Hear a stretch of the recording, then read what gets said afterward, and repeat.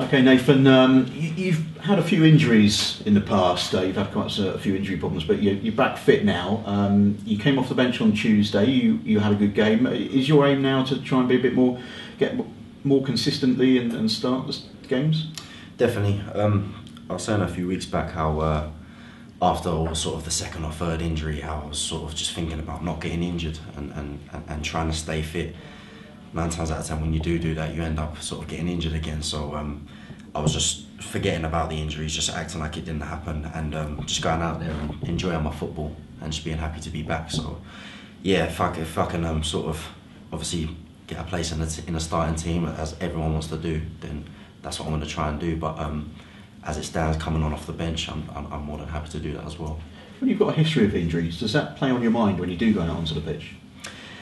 Like I said, it was playing on my mind, but I think obviously having the off season to then come back and start fresh for pre-season, that bit of time away from football, I think did me really good.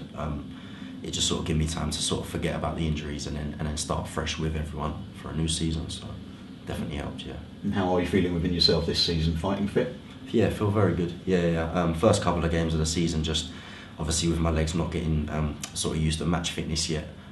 It took a few games to sort of get into that with cramping, little things like that. But I feel like that's definitely long gone now. So yeah, I'm feeling very good, fighting fit. Before Yeovil, you spent time at Peterborough. You came up through their academy. Do you know many of the lads that are going to be here on Saturday?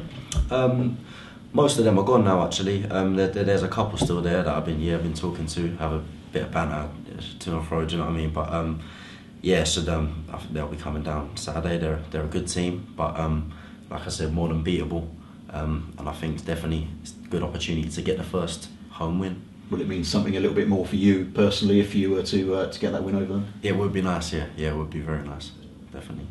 And what do you know about Peterborough as well as a team? Because obviously they're a very attacking team. They lost a Sumber just before the start of the season, but they are still a big threat. Yeah, they are a big threat. Ever since I've sort of known them, they've always scored goals. But at the same time, they concede a lot as well. So I just think if we can we're on top of our attacking game as well as our defensive, then we're got more of a chance to win, definitely. And what's the manager Gary Johnson been saying to you and the rest of the team in the build-up to the game? Just play your game. I mean, I feel like when we've sort of been playing towards the end of games, we've been so much on top of teams. I just feel like we need to start that from the very start of the game and continue that throughout. That's the main thing he's been saying, really, and it's true. We need to sort of start that through, but it's a good chance to do that Saturday.